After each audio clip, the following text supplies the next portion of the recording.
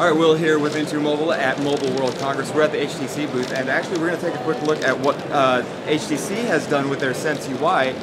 They kind of revamped Sense to make it a little cooler, a little easier to use, but overall just way more usable. And this is the Android home screen. This is an HTC Legend. This is the Android home screen, and it's not standard vanilla Android. What it is completely customized according to HTC's Sense design philosophy.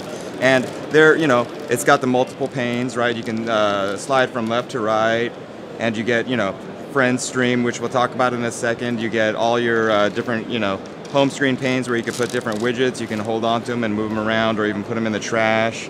And we're not going to do that because, it's not my phone. But as you can see, it's all very customizable, right? Well, we're used to that. What HTC did was they changed it and they put a little bit of a spin on the Sense UI, and if you come in right here, you can see there's a feature called Leap.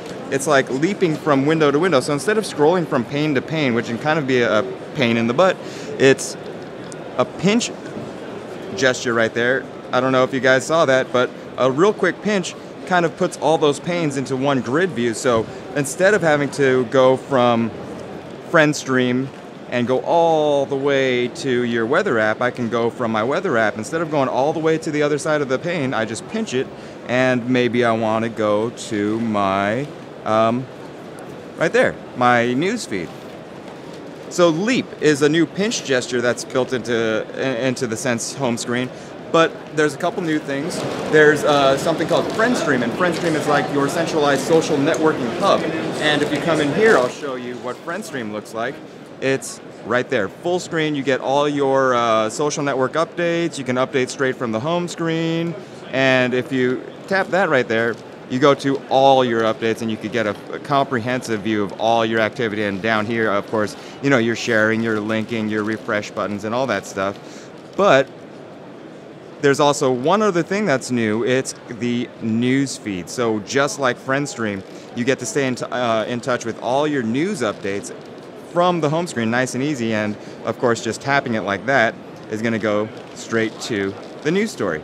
Now, okay, so that wasn't the only thing. One more thing I want to show you guys is when we go to that news feed, we're going to let it load for a second. When we go to the news feed and we tap something here, it's if you find a cool story but you don't know what a word means, for example, well, it doesn't have to be any super hard word, but let's let it load for a second. And let's say we're not sure what one of these words is. Well, I'm just going to hold down. Okay, so I'm going to hold it down like that. I'm going to highlight a word, and okay, you see right there, I highlighted a word, and what I can do with that word is I can look it up. Sorry. I can look it up in Google Dictionary. So I get a dictionary definition of the word that I don't know. Well, obviously I know what first means, but say you didn't know, you could get a definition for that. You can get a Wikipedia entry for that bit of text. You can look it up on the web, all that cool stuff, and all without leaving the app. It's all integrated. And one more thing, let's say you don't know a phrase. Let's say you want to figure out, what does that word mean? What does that phrase mean in a different language? Well, English to English doesn't work, but we can go from, say, English to German. So we're straight, within the app, totally integrated in Sense. I go from English to German right there in the app, and when I'm done, I go back and I keep reading my story.